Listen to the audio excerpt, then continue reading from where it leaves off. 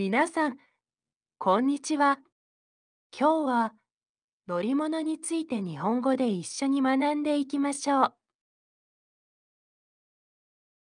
日本には多くの魅力的な乗り物があります。電車やバス、自転車など日常的に使われている乗り物から、新幹線や飛行機、船などの遠くに移動するのに使われる乗り物まで、様々な種類があるんです。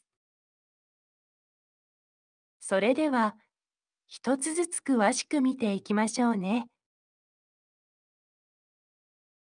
まずは自転車から始めましょう。自転車は日本の生活に欠かせない乗り物なんです。日本の街中を歩いていると、たくさんの自転車が走っているのを見かけますよ。子供から大人まで多くの人が自転車を利用しているんです。自転車は通勤や通学、買い物などの日常的な移動手段として使われています。近所のスーパーまで買い物に行くのにも自転車は便利ですよね。また、自転車で近所を散歩するのは健康にもいいんですよ。体を動かしながら街の風景を楽しむことができます。公園や川沿いを自転車で走るのはとても気持ちがいいですよ。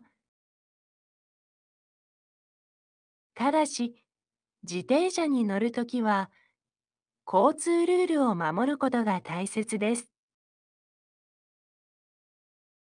日本では車は左側を走るので、自転車も左側を走ります。車道の左側を走って信号を守りましょうね。特に夜は自転車のライトをつけることを忘れないでください。次は電車について話しましょう。日本の電車は時間通りに来てとても綺麗なんです。駅のホームに立っているとほとんど時間通りに電車が到着します。電車の中はいつもきれいに掃除されていて、座席も快適ですよ。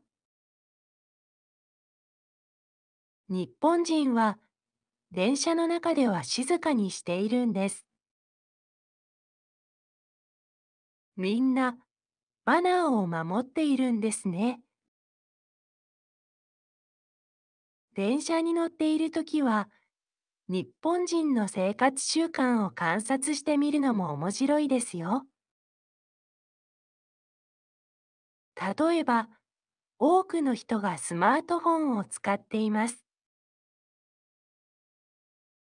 最近は少なくなりましたが、中には紙の本を読んでいる人もいます。昔は多くのビジネスマンが漫画雑誌を電車で読んでいました。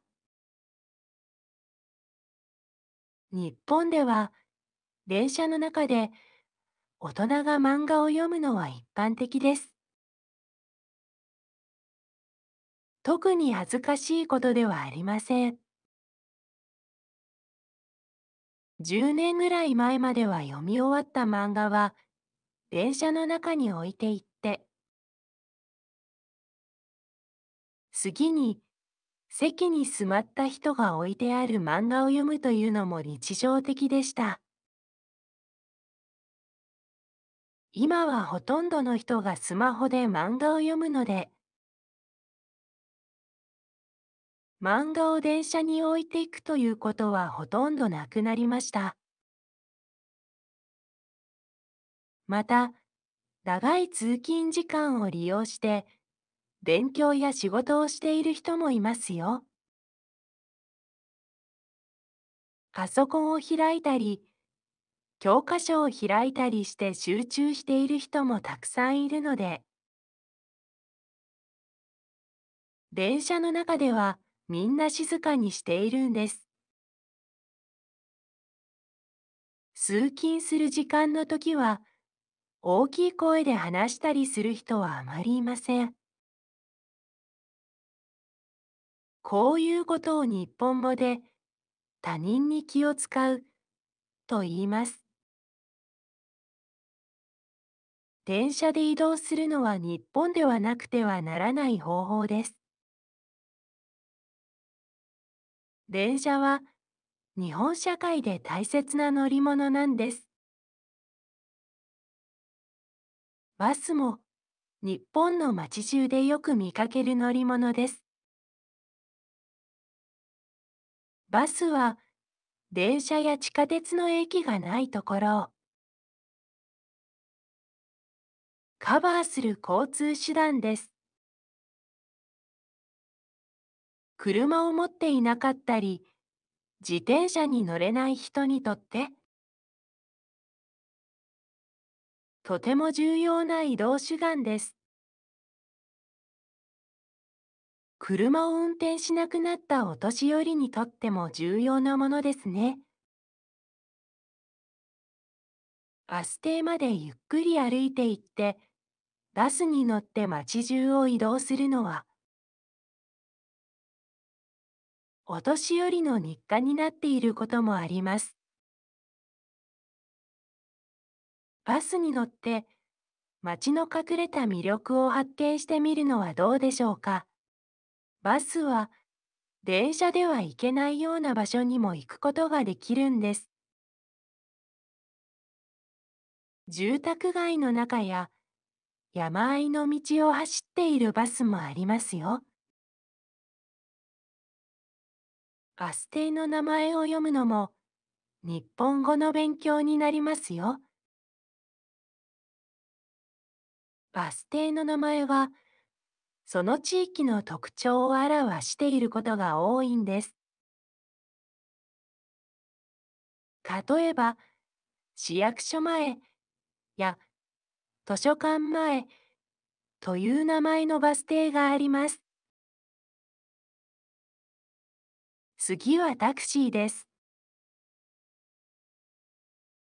タクシーは電車やバスより高い料金がかかるので、少し特別な乗り物ですね。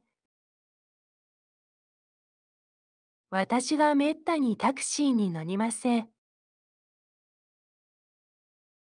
電車とバスがあるのであまり乗る必要がないからです。他の交通手段がない場合、タクシーは重要な乗り物になります。日本のタクシーはドアが自動で開いて、運転手さんがとても親切なんです。タクシーを呼ぶと、なんとドアが自動で開くんですよ。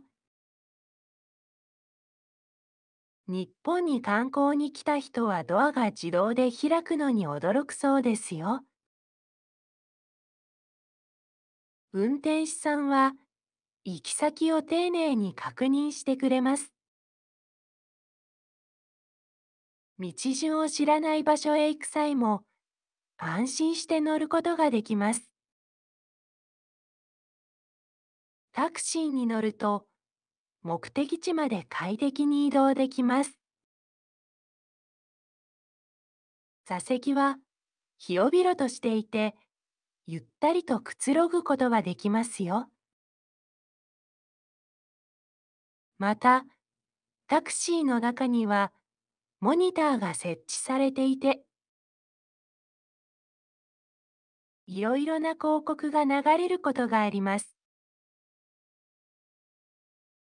航空会社やソフトウェアの広告など、ビジネス系の広告がたくさん流れています。日本では Uber はほとんど使うことはできません。タクシー運転手さんの雇用を守るために、一般の人がタクシーの仕事を始めることがないよう、国が禁止しているからです。その代わりにスマホのアプリで簡単にタクシーを呼ぶことができます。次は新幹線です。新幹線は日本の高速鉄道です。新幹線は日本各地を結んでいて、とても便利な乗り物なんです。東京から大阪までわずか2時間30分で行くことができますよ。新幹線に乗ると、あっという間に目的地に着いてしまうんです。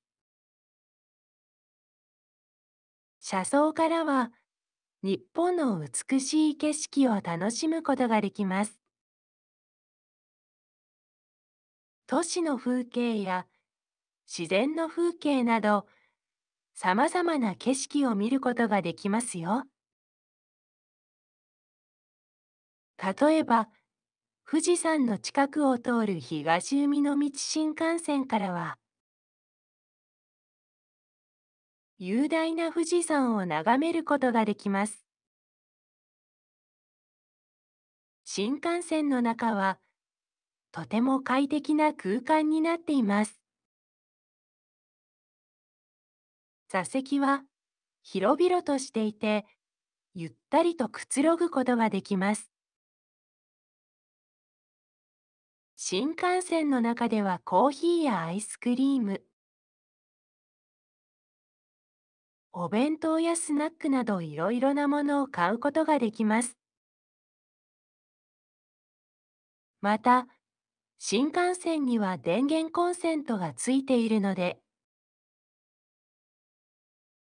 長距離移動の際にもパソコンを使うことができて便利ですよ。旅行に来た人にはチケットがとても安くなる。外国人向けのサービスがあるので調べてみてくださいね。次は飛行機です。飛行機は日本国内の移動に欠かせない乗り物です。日本は狭い国ですが、たくさんの空港が整備されているので、飛行機での移動がとても便利なんです。飛行機に乗ると、日本の美しい景色を上空から眺められますよ。山や海、街並みなど、いろいろな景色を楽しむことができます。特に夜の飛行機からの景色はとてもロマンチックですよ。街の明かりがまるで宝石箱のようにキラキラと輝いています。飛行機の中では気打ち食を楽しむこともできますよ。日本の文化を感じられる気打ち食もあるので、ぜひ味わってみてくださいね。例えば、和食の気打ち食では、季節の食材を使った美味しい料理が提供されます。飛行機は長距離移動を短時間で行うことができるので、ビジネスにも観光にも欠かせない乗り物なんです。続いて船です。船は日本の島々を結ぶ大切な乗り物です。日本は島国なので、昔から船が重要な役割を果たしてきました。船に乗って海の上から景色を楽しむのはとても特別な体験ですよ。波の音を聞きながら海の風を感じることができます。デッキに出て水平線を眺めるのもおすすめです。雄大な海の景色を見ていると心が洗われるような気持ちになりますよ。船旅は日本の海の魅力を存分に体感できる素晴らしい経験なんです。日本の西の方に瀬戸内海という場所があります。穏やかな気候で一年のほとんどが晴れで、海の波は高くなく美しい島々があります。瀬戸内海の島には橋がかかっていますが、橋を使わずにあえて船で移動してみてください。車やバスで橋を通っていくのとは全く違う景色を見ることができます。ワクワクして楽しい気持ちで島に行くことができるんです。日本の南、沖縄でも船の移動は最高です。日本の島で台湾のすぐそばの石垣島という島があります。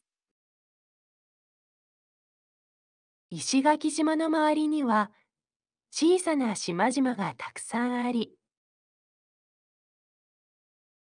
そうした島々には船で行くことができます。美しい海岸や海を見て船で移動すると、別世界を知ることができとてもリフレッシュされるんです。船の中ではゆったりとした時間を過ごすことができます。次は路面電車です。路面というのは地面や道路のことです。地面や道路を走る電車なので路面電車です。路面電車は日本のいくつかの街で見ることができる乗り物です。例えば、広島市や熊本市、鹿児島市などに路面電車があります。路面電車は街の中心部をゆっくりと走っていきます。車窓からは街の喧騒を間近に感じることができますよ。渋滞の原因になるということで、東京の路面電車はほとんどなくなってしまいましたが、東京以外の街では重要な乗り物として使われています。環境に優しい乗り物として最近は改めて注目されていますね。広島の路面電車は広島駅から原爆ドームの近くを通り、海まで行くことができます。平和について考えるきっかけにもなりますよ。熊本の路面電車は熊本城の近くを走っています。城下町の風情を感じながら路面電車に乗るのもいいですね。鹿児島の路面電車は市電と呼ばれていて、鹿児島の人々の生活に密着した乗り物です。路面電車は観光にも便利なので、ぜひ乗ってみてくださいね。続いてロープウェイです。ロープウェイは日本よりヨーロッパの方がたくさんある乗り物ですね。ロープウェイは山の上に簡単に行くことができる乗り物です。日本では観光地でロープウェイが運営されています。例えば、函館山や箱根、高尾山などにロープウェイがありますよ。函館山のロープウェイは山頂までわずか3分で到着します。山頂からは函館市内の絶景を楽しむことができますよ。特に夜景がとても美しいんです。箱根のロープウェイは大涌谷と桃源台を結んでいます。大涌谷は箱根の名所の一つで、温泉や地獄谷があることで有名です。ロープウェイに乗って大自然の景色を満喫してみましょう。高尾山のロープウェイは山頂までの時間を短縮することができます。山頂からの眺めは本当に素晴らしいんです。東京の街並みを一望することができますよ。ロープウェイは自然を楽しむのにぴったりの乗り物なんです。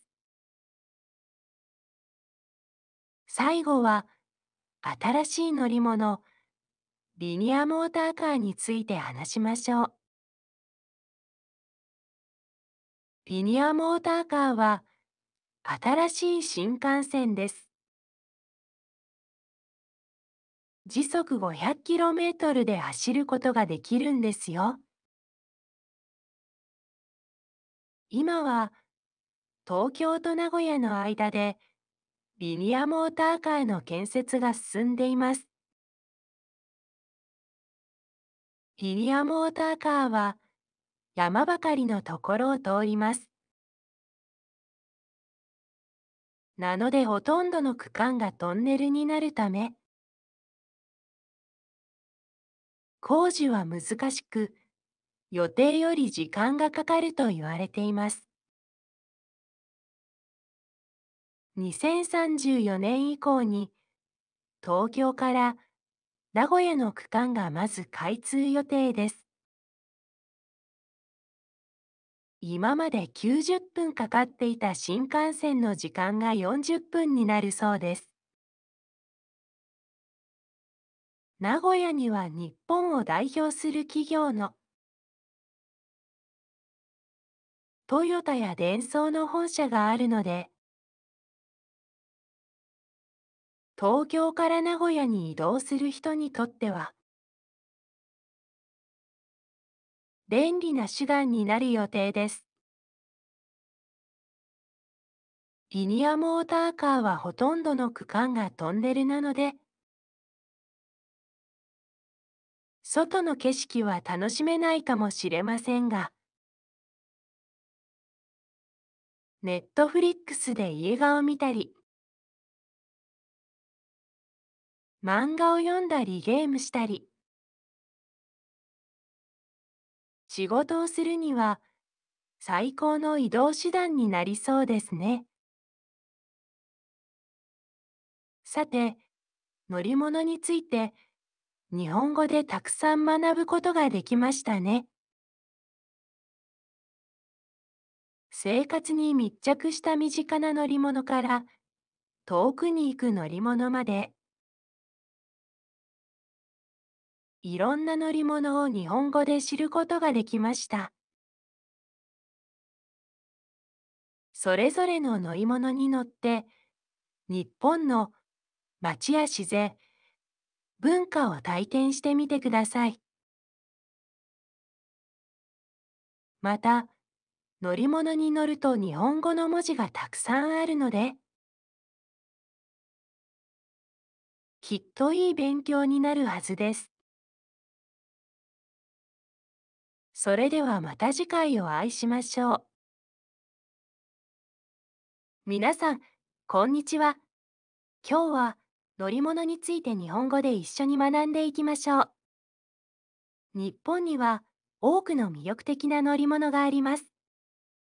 電車やバス、自転車など日常的に使われている乗り物から、新幹線や飛行機、船などの遠くに移動するのに使われる乗り物まで、様々な種類があるんです。それでは、一つずつ詳しく見ていきましょうね。まずは、自転車から始めましょう。自転車は、日本の生活に欠かせない乗り物なんです。日本の街中を歩いていると、たくさんの自転車が走っているのを見かけますよ。子供から大人まで、多くの人が自転車を利用しているんです。自転車は、通勤や通学、買い物などの日常的な移動手段として使われています。近所のスーパーまで買い物に行くのにも、自転車は便利ですよね。また、自転車で近所を散歩するのは、健康にもいいんですよ。体を動かしながら、街の風景を楽しむことができます。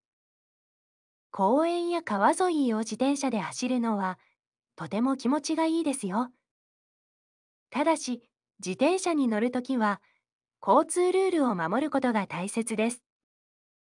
日本では、車は左側を走るので、自転車も左側を走ります。車道の左側を走って信号を守りましょうね。特に夜は自転車のライトをつけることを忘れないでください。次は電車について話しましょう。日本の電車は時間通りに来てとても綺麗なんです。駅のホームに立っているとほとんど時間通りに電車が到着します。電車の中はいつもきれいに掃除されていて座席も快適ですよ。日本人は電車の中では静かにしているんです。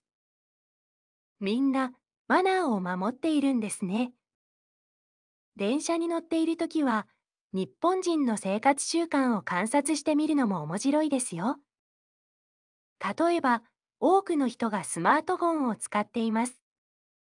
最近は少なくなりましたが、中には紙の本を読んでいる人もいます。昔は多くのビジネスマンが漫画雑誌を電車で読んでいました。日本では電車の中で大人が漫画を読むのは一般的です。特に恥ずかしいことではありません。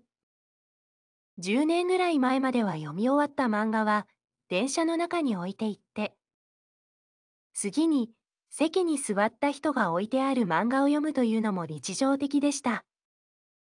今はほとんどの人がスマホで漫画を読むので、漫画を電車に置いていくということはほとんどなくなりました。また、長い通勤時間を利用して勉強や仕事をしている人もいますよ。パソコンを開いたり、教科書を開いたりして集中している人もたくさんいるので、電車の中ではみんな静かにしているんです。通勤する時間の時は、大きい声で話したりする人はあまりいません。こういうことを日本語で他人に気を使うと言います。電車で移動するのは日本ではなくてはならない方法です。電車は日本社会で大切な乗り物なんです。バスも日本の街中でよく見かける乗り物です。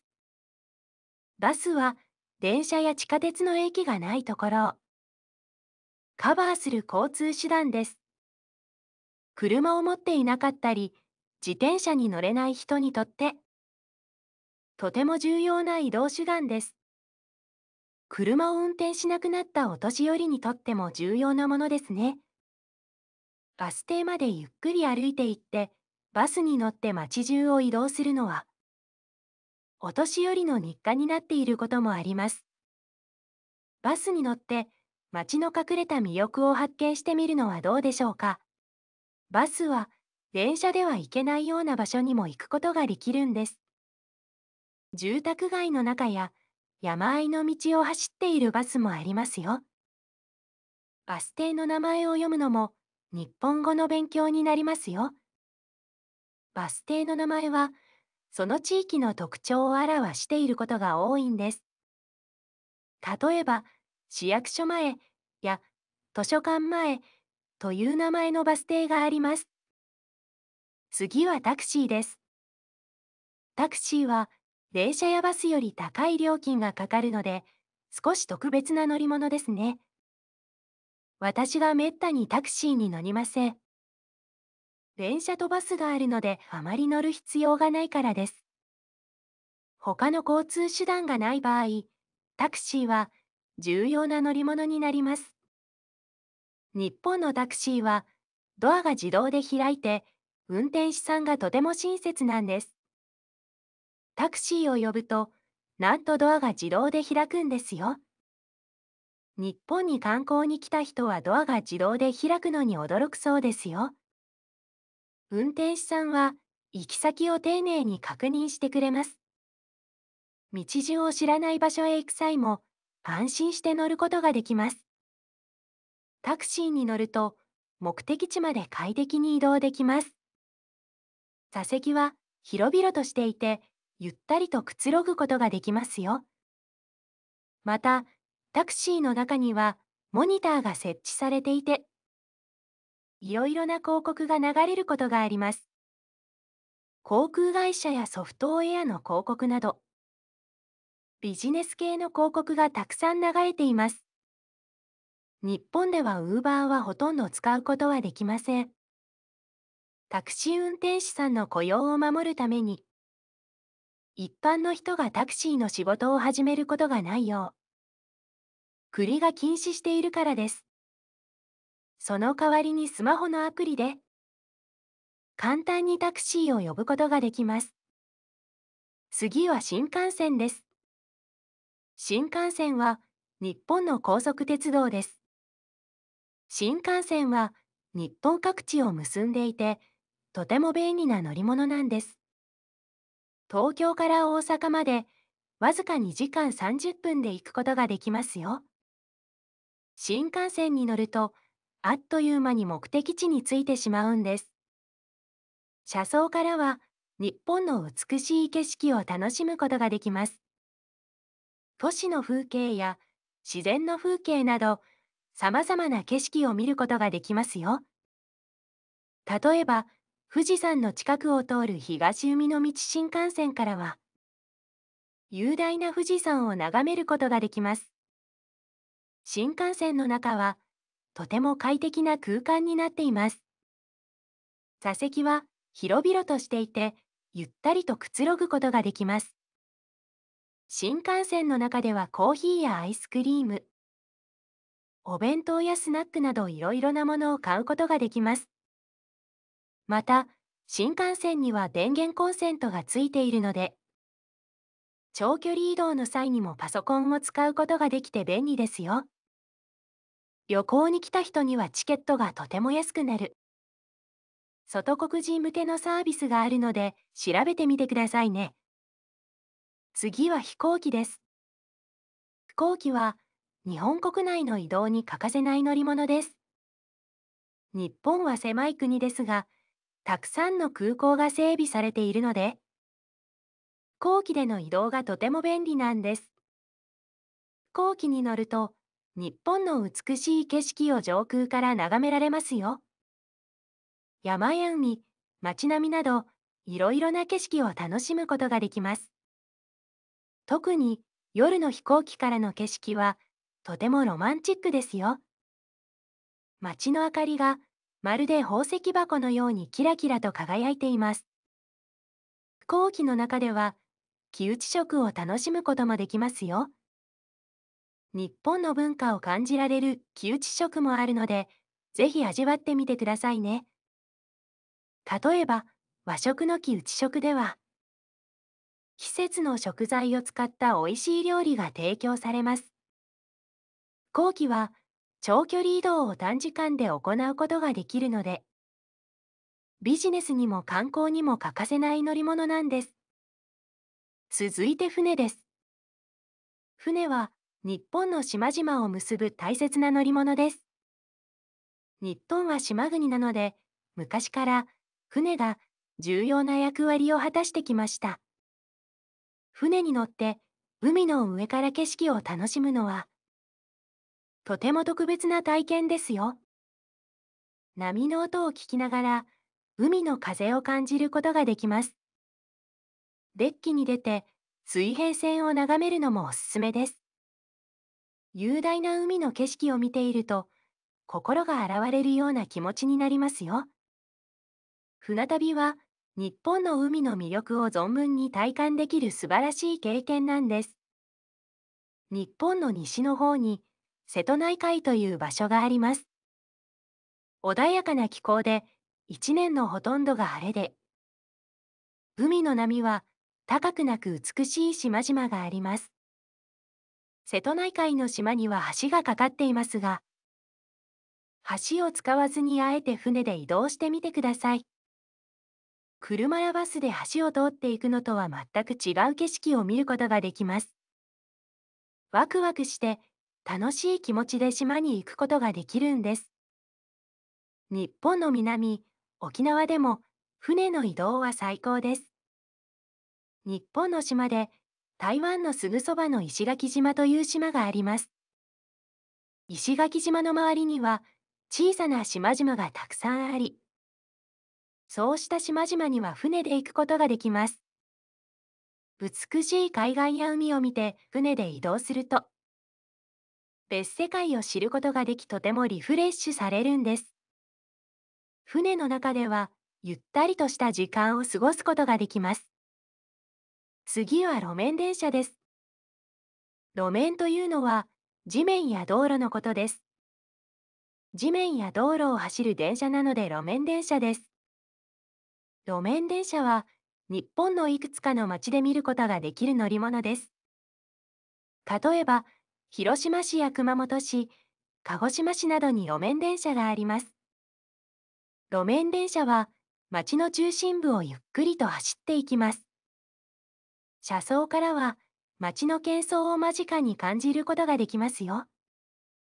渋滞の原因になるということで、東京の路面電車はほとんどなくなってしまいましたが、東京以外の街では重要な乗り物として使われています。